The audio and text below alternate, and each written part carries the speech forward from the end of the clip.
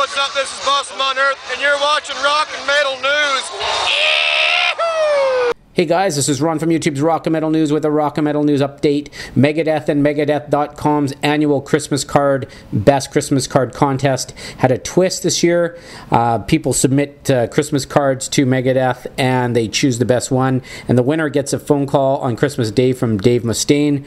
Well, this year it looks like the winner had submitted possible plagiarism as he had possibly submitted someone else's artwork and just modified it a bit. So they are investigating, and if that is the case, they're going to phone the second place person. Dave's going to give them a call and work it all out.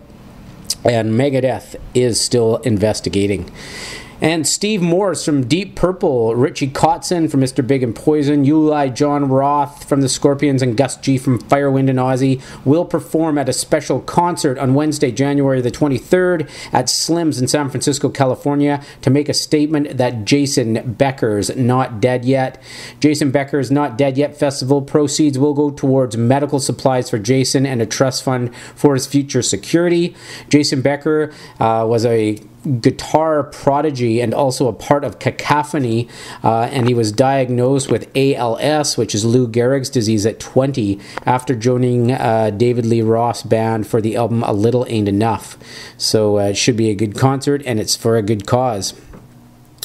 And Visions of Atlantis have recently released an update.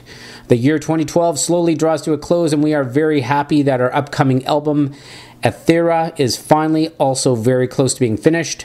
Almost 1 year of writing and another year of recording, improving, re-recording, and more will soon turn into the most ambitious album to date. So keep an eye on our Facebook page as the release dates, artwork, brand new band pictures, and more are on the way. The next 3 months promise a lot to be found here at first hand.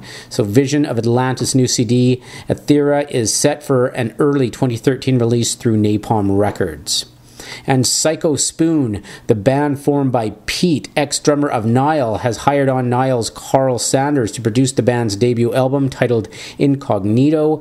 The recording will begin in January with a release date April 2013. And the band Him played a new song titled I Will Be the End of You at their show on December 26th in Finland. Video footage of the show is on YouTube thanks to Nail, and you can check out the link in the description of this video. And Him have finished their new full-length Tears on Tape. Stay tuned for a release date on that. And Patrick Cimato, drummer for former New York band Locked in a Vacancy, was killed in an automobile accident early Wednesday morning.